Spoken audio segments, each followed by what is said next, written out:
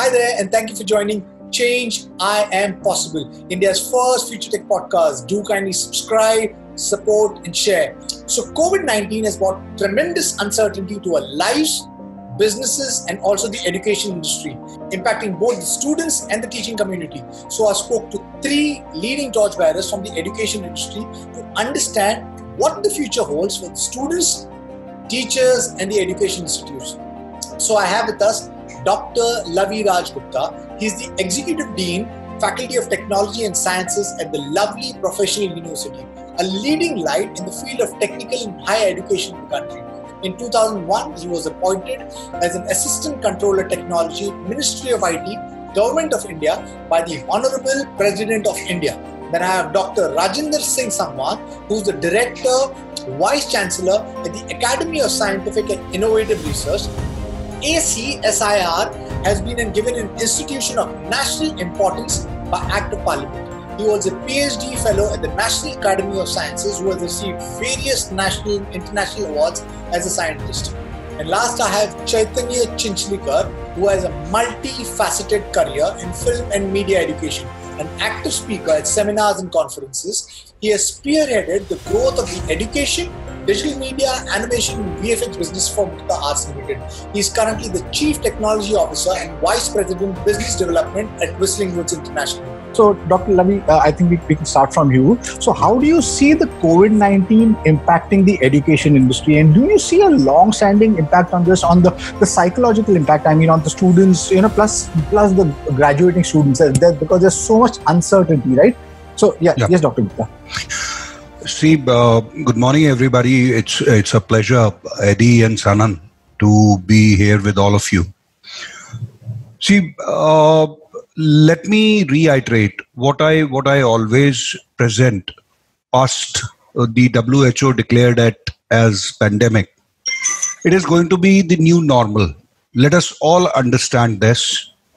And when you talk about the impact of COVID-19 in education, I see a very positive, pragmatic change. It's a paradigmatic change, positive paradigmatic change, which COVID-19 has brought in, waged in for education in the entire world. I'll support and scaffold my thoughts.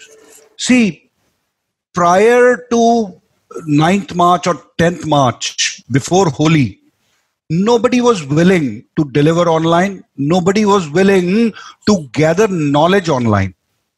People were after videos, funny videos, and they were enjoying it. They were not retaining them. They were just meant for joking around.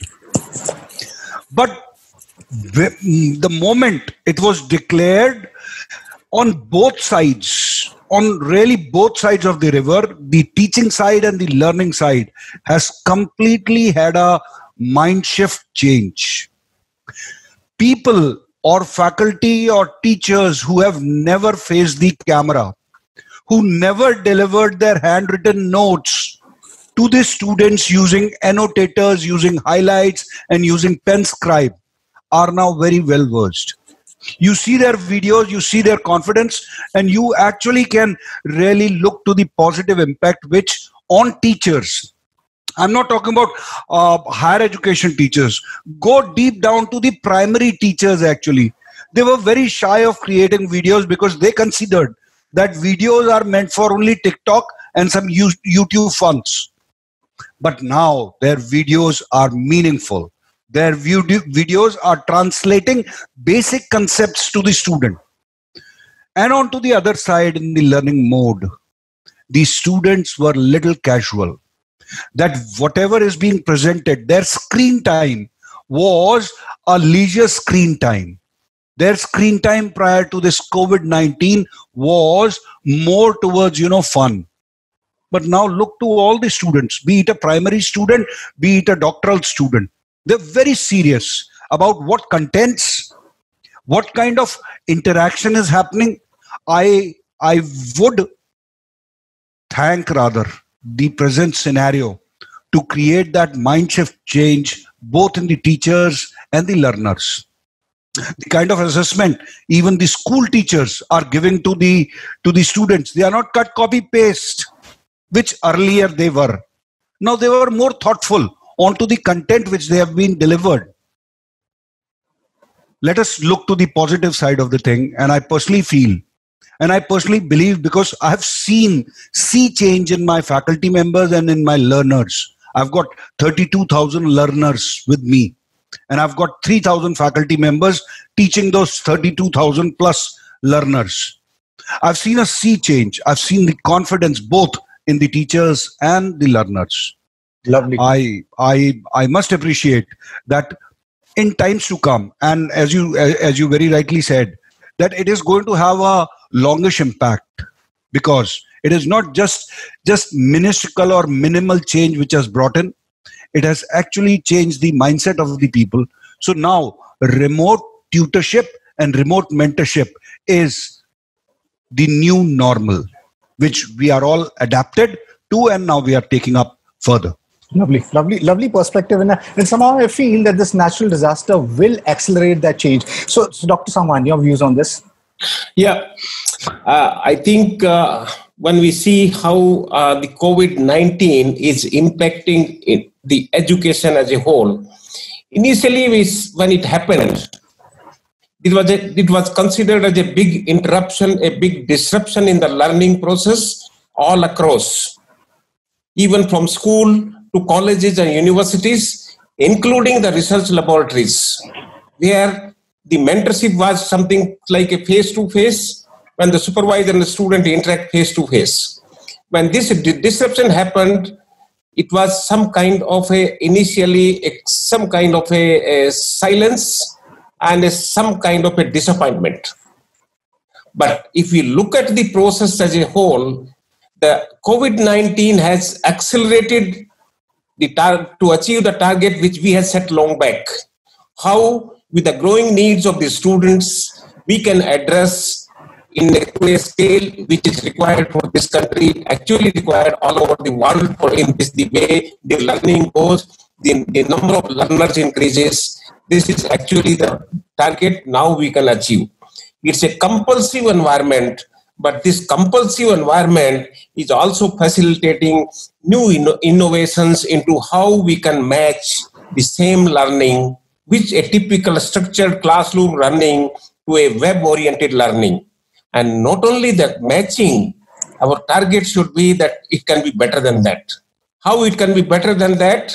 We can try to have through technologies that the proximity is felt, that interaction is better than that, and there is a continuity of interactions. The interactions I had today is on record to review tomorrow and the day after, which typically is not present in a classroom structure.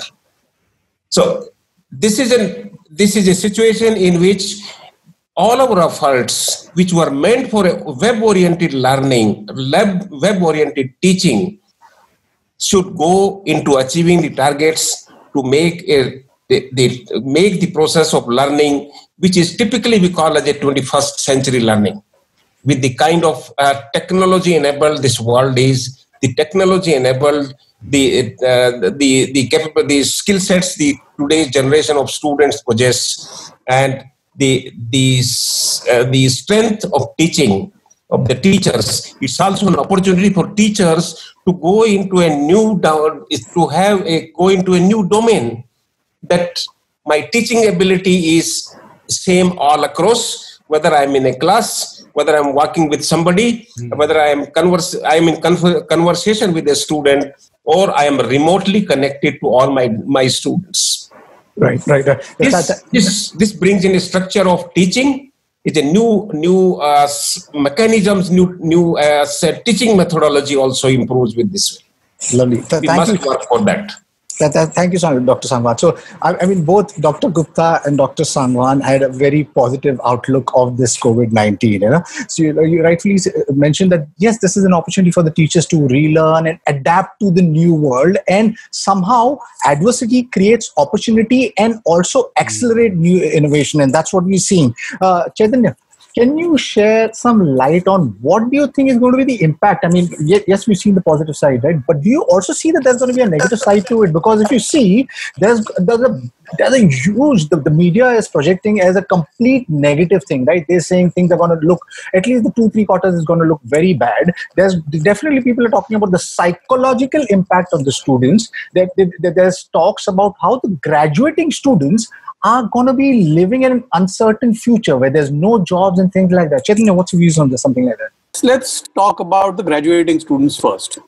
Yes, there is absolutely no doubt that this is not the ideal situation to be graduating in, right? In many cases, it may not even be possible for students to finish their entire learning that they needed to this year or during the lockdown, especially in careers and education, which is applied, right? While theory and conceptual stuff can be done online, when it's about doing, when it's about application based, especially in teamwork, it's very difficult. It's almost impossible to do it online.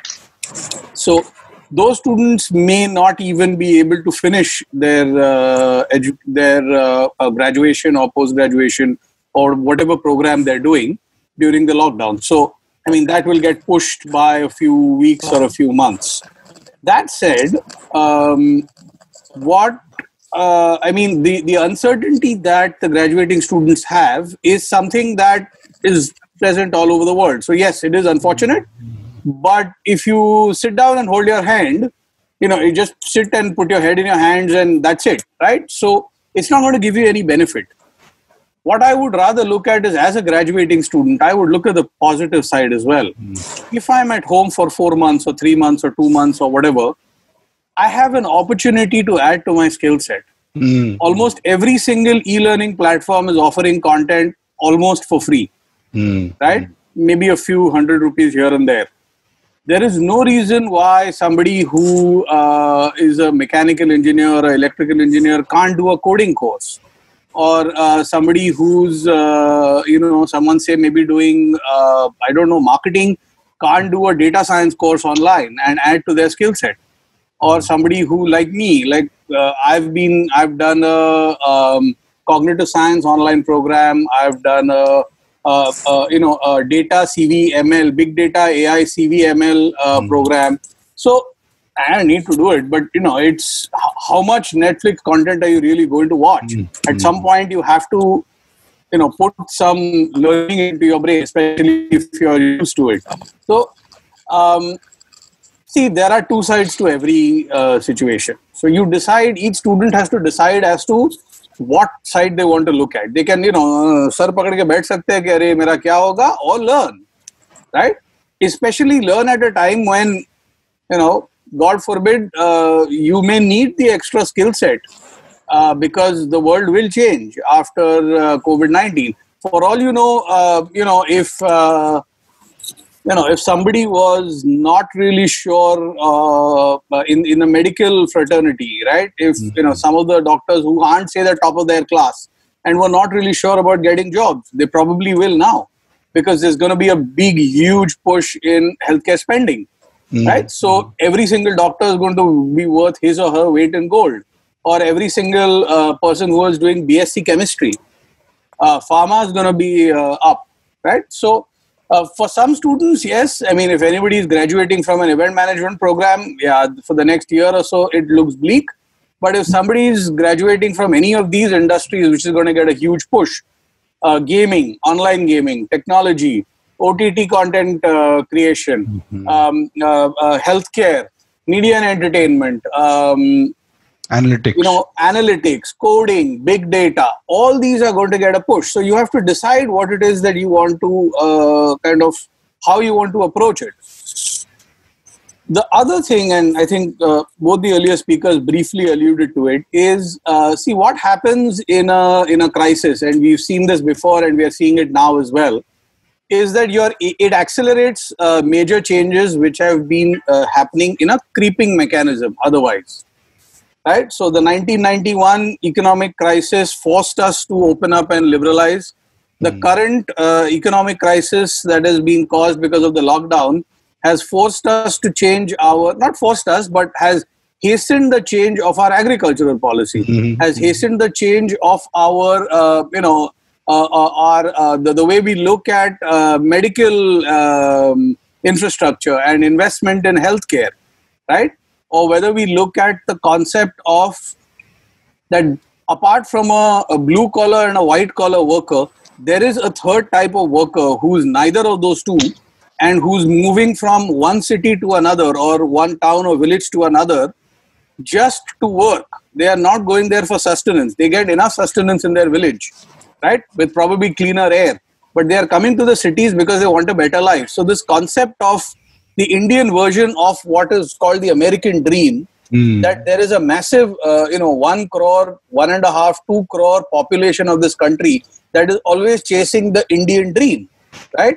We've been made aware of this population, and now you can actually address this population.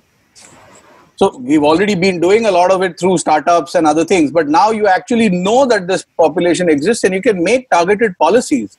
So crisis always brings out multiple avenues and opportunities. Similarly, in education, what has been happening, and especially at, we do it at Whistling Woods, and I've started to see it being done in very, very few K-12 schools, but the concept of the flipped classroom. That's very important. So for the foreseeable past, the teacher and the books have been the source of information, which is kind of pointless in today's day and age because all the information you want is available at the click of a button. So why do you want a teacher to read from a book and write something on a blackboard which some third person is then taking notes on? It's complete waste of time, money, energy, effort, everything, right? Why can't you just tell the student, tomorrow we are going to study this. This is the book. Please, this is the internet. With data being so cheap and mobile, we have 500 million mobile phones now in India, smartphones in India, and 700 million people have internet access. Go online or look at books and read up everything that you can about this particular subject. Tomorrow, we will use the classroom time to actually analyze it and discuss it, right? So analytical role of the teacher is what it is for. The teacher is not there for information dissemination. My Alexa can disseminate information to me. Why do I need a human being for that? Right? I need the human being to use their brain, to use their mind, to analyze it, to give their opinion, to give multiple opinions on it. So the concept of flipped classroom is something that COVID-19 induced academia has accelerated. We've been doing classes for about 1,200 odd students now online with 300, 400 teachers. And when we started, we encouraged everybody to adopt the flipped classroom model. So tell your students tomorrow, in fact, when the class is scheduled, in the notes, it's clearly written, what are we going to talk about? You please go do as much research as you want, get as much information and knowledge as you want, and we will use the one-on-one interaction time to analyze it, not to just give you information, right? So this hastening of the flipped classroom is something that I see as a huge positive. And at every level, both at the K-12 and at the higher and technical level. So while there are downsides that lack of physical interaction or co-learning brings, there are also upsides that these things are able to generate. Now, again, it's not all rosy because, if some student is kind of useless and doesn't want to do any of this, there is no way for the teacher to know. Ye bachche ne kiya hai, nahi kiya hai. But you assume that, most of them have paid money and actually want to study so that they will do it, right? So these are the 4 or 5 things that I look at when it comes to how education is and is likely to go ahead given these times. Lovely. Chaitanya, I thought you brought some really important points and which I think everybody needs to ponder about that because technology is growing exponentially, right? There are this augmented reality, virtual reality, mixed reality, artificial intelligence, blockchain. All of this is going to accelerate I think not just the education sector, but all of the sectors around are going to be impacted. Though all of these technologies is at its nascent stage, discussed, but as soon as it matures, it stands to impact and disrupt mankind. And I guess, you rightfully said, these are the times which you need to spend and not waste your time, but use it productively by learning and relearning. And you rightfully said, the internet is full of education, MOOCs, massive open online courses, which are available free of cost, right? Institutes like MIT and Stanford are giving it free. Now, what I believe is stopping people is the intent and desire, not the education. The education is right over there. Do you see the online education platform, which is offering free education versus the brick and mortar education with this traditional legacy driven structure being impacted with this? Dr. Gupta, what do you have to say on this? Both the mode of education, the brick and mortar and the EE learning mode, they both have their own positive sides. In the brick and mortar, the emotions of an individual, the varying emotions of an individual with respect to the content which an individual is delivering, plays a vital role in enticement. Because, say for example, I've created my own course. I'm running 3 courses online. I'll not be bringing that real-time participation. I'll not be bringing that, emotions associated to the concept. Be it, I teach IoT, I teach data analytics, I teach robotics online. The only thing, what this present scenario has done is that it has let people learn on their own, associating and thinking the best of the brick and mortar. I'll give you an example. In the initial phrases, I might sound a little, offbeat. But, think of every one of us. We have cooked a dish at our home. And how we have cooked that dish is, we saw it on YouTube and then we created our own personal fusion to that dish and we created some new form of that dish. Now, this is what I call it as mindset shifting to flipped of the classroom. This is a perfect example of flipped classroom wherein you're looking to somebody else's creation and then trying to recreate what somebody else has created with your own mindfulness and thoughts. See, in engineering, this is very, very important then that you are not solving numericals because life never gives you numericals to solve. If you're going on a road driving a car, life will never give you a numerical to solve. Because if you're solving a numerical to overtake a truck, it'll take you at least 45 minutes to decide whether you're going to overtake a truck or not. Life gives you problems. And problem solving in this era has been deep-rooted, infused into the student because he or she, even though I consider that they Google it, they actually go and look to and browse to the resources available, but that is, I call it as an opportunity. I'll give you some concepts which we at LPU have implemented. We are not talking about lab at home. We design the experiments in such a way that they can do those experiments at home. And when you talk about computer science graduates or mechanical engineering graduates, they've got a whole load of opportunities available with them. If I want to teach the law of parallelogram forces, or if I really want to teach artificial neural network, they can do it at home. It is absolutely analogous to creating a dish because you already have the spices and the contents available. You see somebody else's video and then you create. Experience or DIY is flourishing like anything. I can share the experiences of LPU. We have completely revisited and re-engineered our hands-on experience practices. And thus, our students are doing wonderful. Brick and mortar plays a very important role. Brick and mortar has got that emotional touch.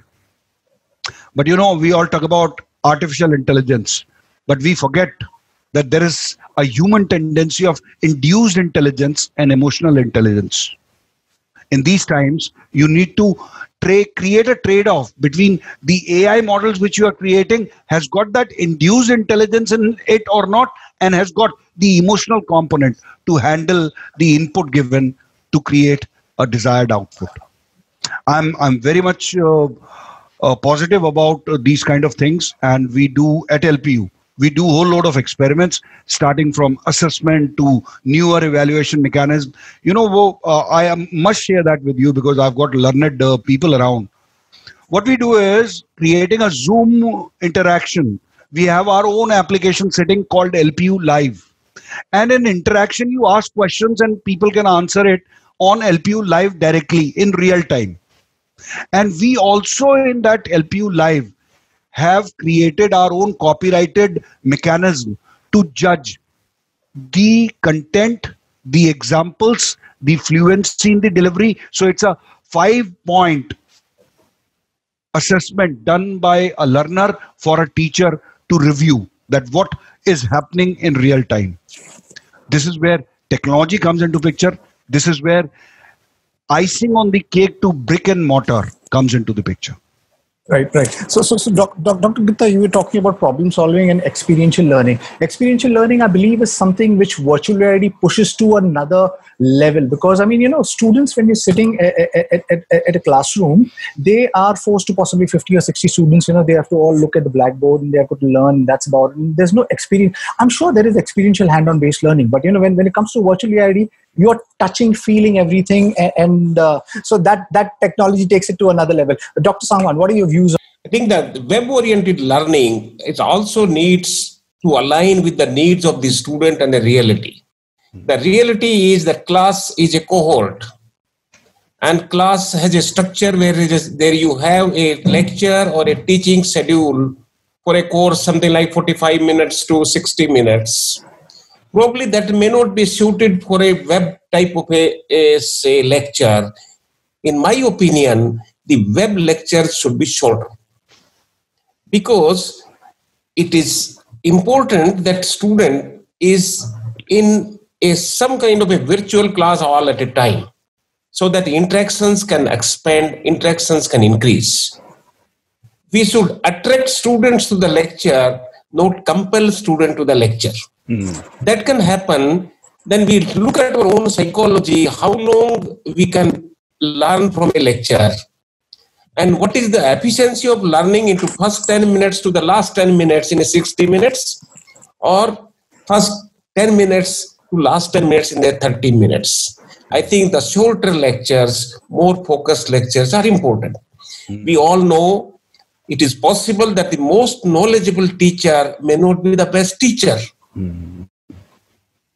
Therefore, it gives an opportunity to combine the multiple ways to teach better.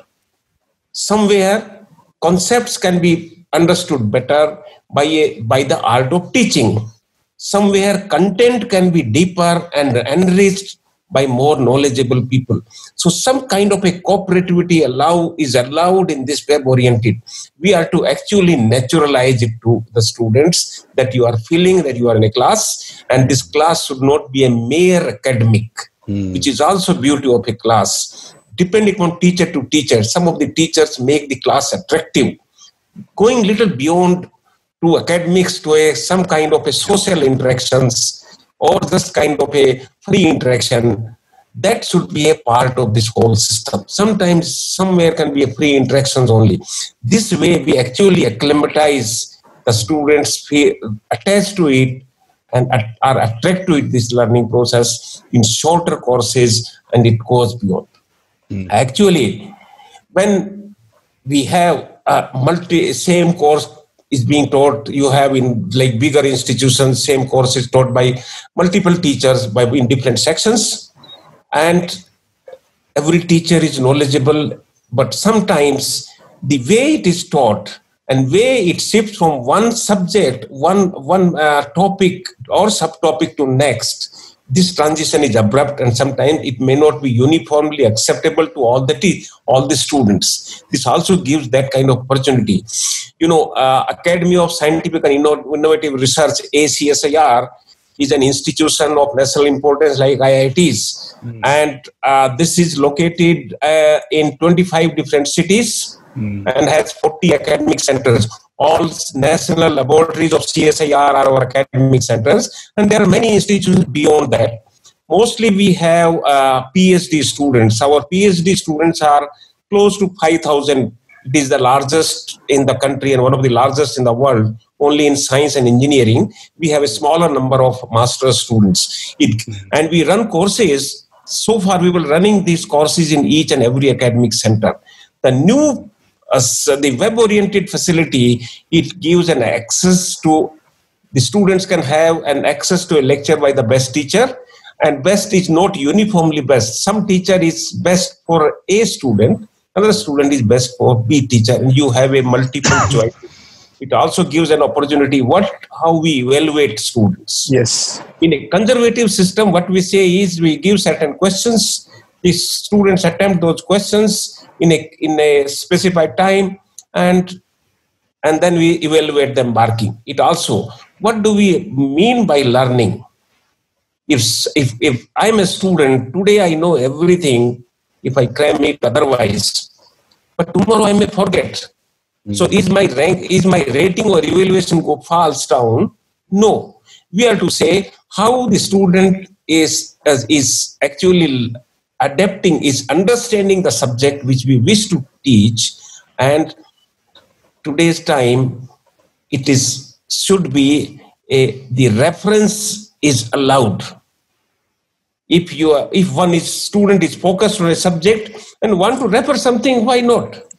One can refer something and answer, because this is not in another world. It is present in the same world. As Dr. Gupta said, is in the real world. You have a problem, you have access also, which is available quickly online. You need not to even find the book and this and all that. So this should be a usual how we move fast, work efficiently, learn efficiently, and recollect efficiently. That should be a mechanism in which we evaluate student, how good one is at to solving that problem, whether it is a classroom problem or a real life problem, with all reference assisted and all that ways. No harm in having a open book examinations. Yeah, why not?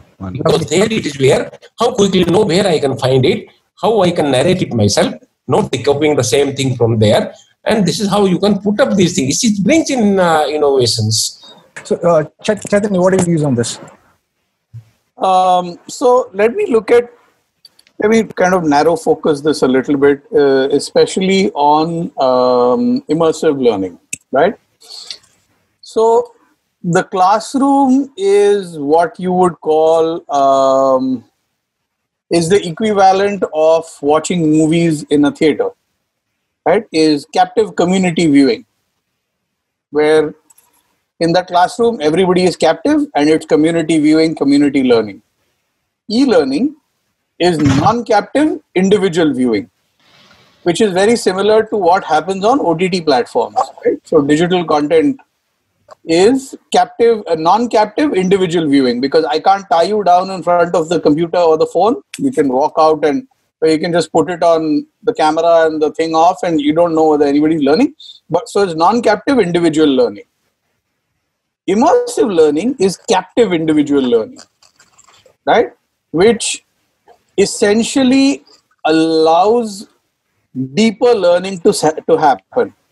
Because it is captive, there are no distractions. You are able to get an additional, significantly more percentage of the individual's mind share and mind space to focus on what is being shown or explained or audio visual immersive content that's been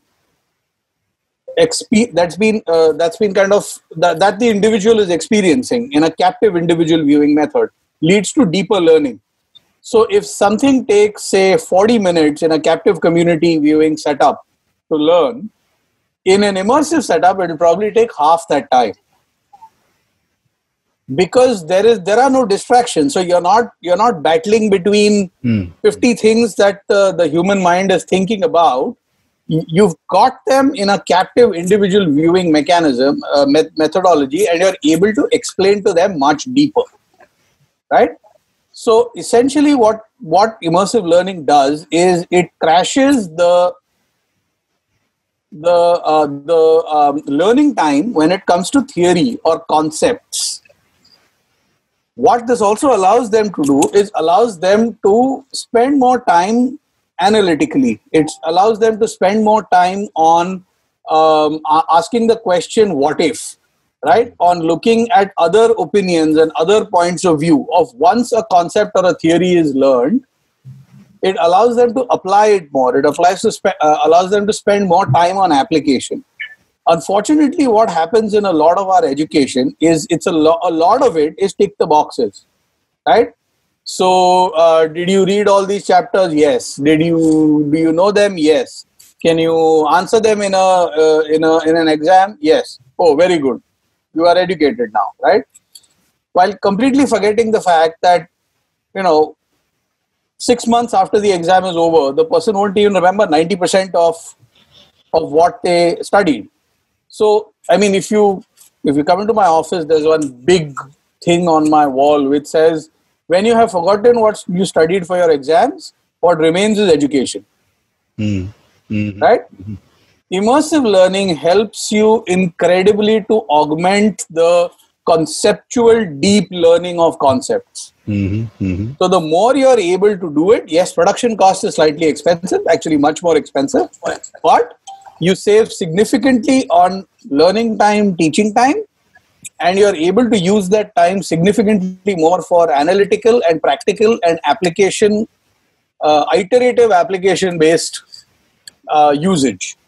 Right? So it actually will cause a complete paradigm shift in the way that learning happens. Now, that said, everything can't necessarily be taught in an immersive methodology, right? Some things can be taught, some things can't be taught. I can't teach somebody how to play the tabla in VR. वो जब तक सामने गुरु शिष्य नहीं बैठता है और जब तक वो चलाता नहीं है, and there isn't the concept of what's called working under supervision, right? So medical education, filmmaking, creative arts, performing arts, 75% of the learning in these fields comes from what's called working under supervision, right? Where essentially you make a film, a bunch of people see it, your faculty sees it and tells you where you went wrong. Then you make it again. Not the same film, another film. Then you make it again. Then you make it again. Then you make it again. And hopefully by the 10th time, you have ironed out most flaws. It's not possible to iron out all flaws. Humanly impossible, right? But you may be able to iron out most flaws. That's exactly how the industries and learning that is applied based, that is application based, that is practical happens. Working under supervision is very difficult to do in an e-learning, in a distance learning setup. For that, you need the brick and mortar. There is absolutely no two ways about it. Mm-hmm. I can't teach somebody how to be an excellent cutting master, right? In fashion, I mean, most people think that the fashion designer is the most important. Yeah, well, he or she is because of the creativity. But when it comes to execution, the most important is the cutting master. He or she gets paid the most. It's not possible for somebody to be taught how to cut cloth appropriately in an e-learning mode. It's just not possible, right? So there are some things that you can do in immersive, that you can do in an e-learning mode, and there are some things that you need people to come together in a brick and mortar, co-learning, working under supervision structure, right? So it's essentially, you have to balance both. It can't be one or the other. I think the key to look at and the key factor to look at is efficiency, right? What is more efficient? If immersive learning delivered through an e-learning platform is more efficient when it comes to learning theory and concepts, do it. But if brick and mortar co-learning with faculty and students and peers is more efficient for learning the application of these concepts and theories, then that is what should happen. Whatever has the most impact, in addition to being efficient, is what you should look at. Lovely.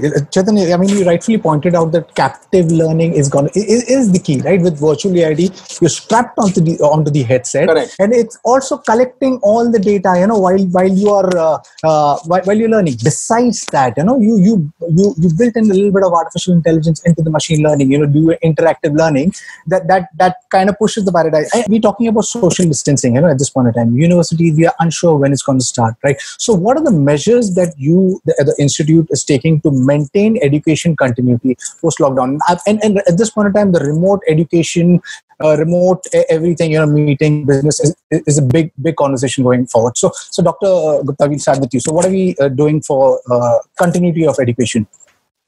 Whatever I'm going to speak is very specific to LPU only, because the moment WHO declared it as pandemic, our research team started working on that. How do we ensure social distancing, and how do we ensure safe distancing between people? We came up with a patented device. Its name is Govt. You can read about it. It's all across the media. It's known as Govt. Now that Govt, if you wear it, if you post it on your pocket, it's an IoT device which captures the human presence around you. And it actually tells you that if somebody is in the vicinity which is compromising the social distancing. I'm talking about this product because in times to come, this is a very frugal kind of innovation which we have done, and it is going to market very soon. We have got orders from Abu Dhabi, Germany, and Indian Railways and whatnot. We are going to implement the same technology there in our classrooms. So there is a Govt sitting on each and every student, and the social distancing, while even they are in their labs or in their classrooms, can be very well taken care of. This I'm talking about in a scenario wherein the regulatory bodies and the statutory bodies agrees to these kind of device-specific social distancing maintenance. Because this can be done in one institute, this can be done in one or two more institutes, but they'll have to look holistically as a wide angle. They'll have to look so that before they come up with a notification or a guideline on starting up the classes, because we all know that the classrooms have got a very fixed dimension in which you can accommodate a specific number of students. So therein, it is going to be challenging. We'll have to actually wait for the right time to come. When I say right time, clinically that right time would be we all have understood the basic prevention mechanism of this COVID, because this is going to go a long way. WHO has also narrated their own story. So it is still a long way to an institute to open up and begin the classes. Right. Dr. Sangwan, your views? I think with the COVID-19 and its transmission from human to human, because of proximity of two people, and that happens, it calls for a new thought that there are the requirements of a change in behaviors of all of us. At least in the near term, we do not know. Such things won't happening. But in any case, in case of a normal flu or a common cold also, these kind of transmissions do happen. Because we can tolerate them and because they go away within 48 hours or so without causing much of the harm, so we ignore that. But considering the situations that emerge, we are to actually have a compromise of how proximity we maintain and how distance we maintain. And this should be a societal behavior, and this should be an automatic kind of a system in place with us in our nature.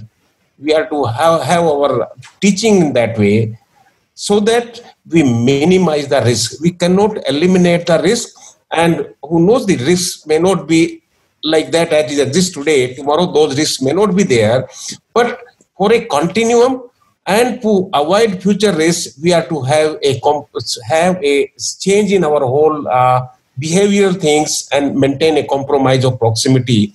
And this is how, as a human, a kind of a new human evolution in terms of behavioral aspect, we have to adopt it. Right. And we should accept it, and we should move forward. Right. So Chaitanya, I mean, I have a slightly different. Everybody talks about the COVID curve and we should flatten it and all that, and yeah, that's fine. You also have a reaction curve, right? Which essentially happens, it's about how you react to situations where there is superficial change of lifestyle and there is deep change of lifestyle. Right now, what we are seeing when it comes to everybody's response to COVID-19 and coronavirus is superficial change of lifestyle. Physical distancing, wearing masks, not touching people, whatever, staying 6 feet away, sanitizing your hands every 15 minutes, washing your hands every whatever hour. These are all superficial ways of dealing with a current problem. This cannot and hopefully should not become your lifestyle forever, because then, it's stupid. You want to be able to wrap put your arm around a friend. You want to be able to, make out with a boy or a girl or whatever, right? Without having to worry. You want to have, one night stand at some point of time. You're not going to pull out some rapid test, someone you meet at a party and say, boss, there are tests karne de before we can make out. Aise hota nahi hai. So what essentially has to happen is the deep-seated, the deep changes and the deep reactions are the ones that will make these superficial reactions irrelevant tomorrow. And the deep reactions are boost your immunity. Stop eating frozen foods, right? Stop filling your body with crap, right?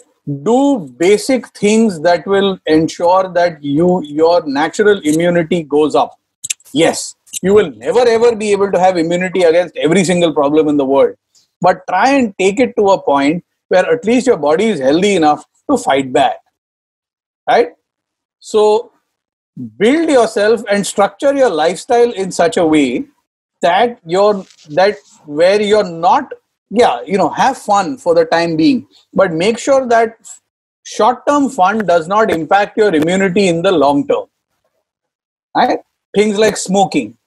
So I used to be a regular smoker, right? For the past, since 16th of May, 14th of March, I haven't had a cigarette.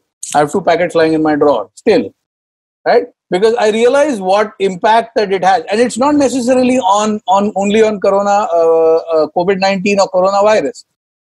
It's an immunity depressant, right? My body mass index is not what it should be for a body to successfully be able to fight off a virus. People who are fat, who are obese, do have a problem, and it's immunity across the board, right? So you try and do that, right? So it's your deep-seated lifestyle changes is really what's going to prepare you in the long term. Short term, mein 3 months, 6 months, ye sab theek hai, right? Physical distancing or ye karo or wo karo. The moment a vaccine comes, 50, 70, 90% of this will all go down the drain. And then we will again be back in 10 years to a situation where there is another, SARS-CoV-3, where you're again doing all the shit for a year. Why? Because you haven't fixed your core problem. So I think, again, crisis brings opportunity. Even this, it should be an opportunity for all of us to evaluate our individual lifestyle choices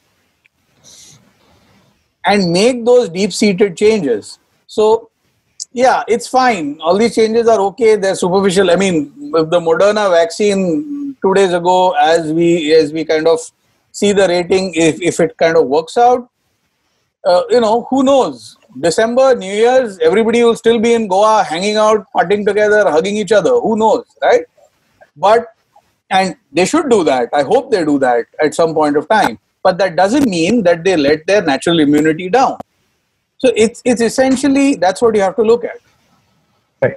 Chaitanya, yeah, so rightfully said that obviously there are positives of it, and you need to change it from core, and if you change, you get your immunity, you're pretty much sorted. I'm just going to try and squeeze in one last question, and my humble request is, if you guys can just keep the answers extremely short, because I know it's taking a little time. Yeah. So the lower middle class and the middle class families are the most deeply impacted by COVID-19. Education expense has been a burden for families, students' loan. So should the government and education institutes provide relief during these difficult times by either providing free or discounted education to the people mostly impacted by COVID-19? Dr. Gupta.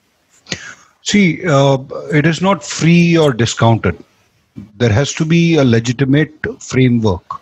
You cannot just simply take the easiest way out of having free education or discounted education. You need to create a schema in which free or discounted are not just simply the controllers. They are not the boundary conditions. You can craft various means and mechanisms of easing out the tight jacket. Right now, we all understand that everybody is into tight jacket. See, let us talk about even the upper middle class or the upper class. If they are into business, their business has really gone to dump, and nobody knows how it is actually going to escalate or come to the normal scale.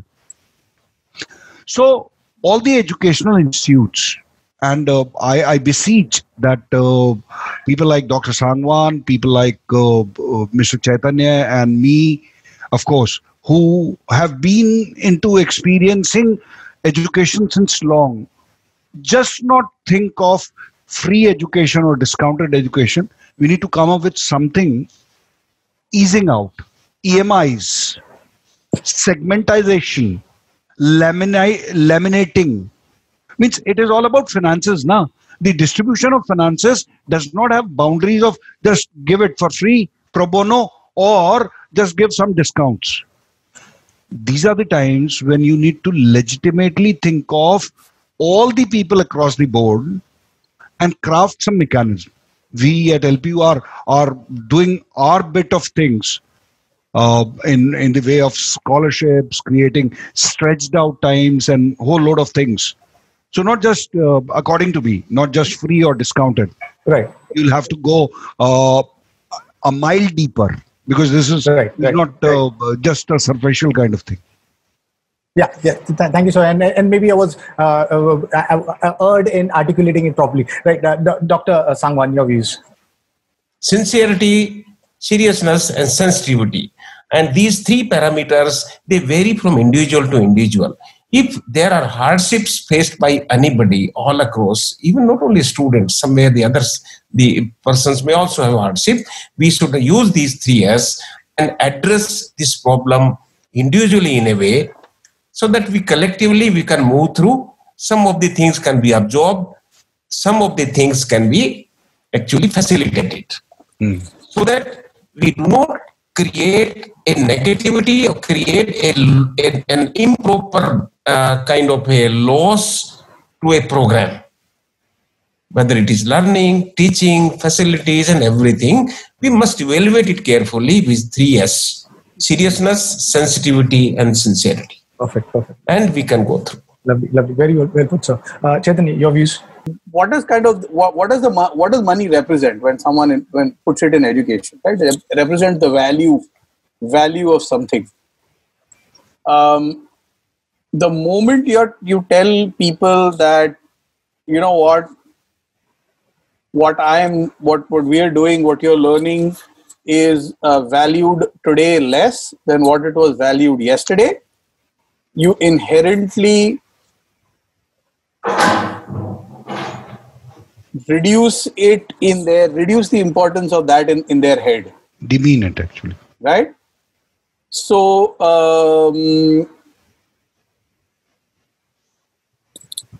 yes, there are real problems, and yes, there are financial issues, and yes, there are,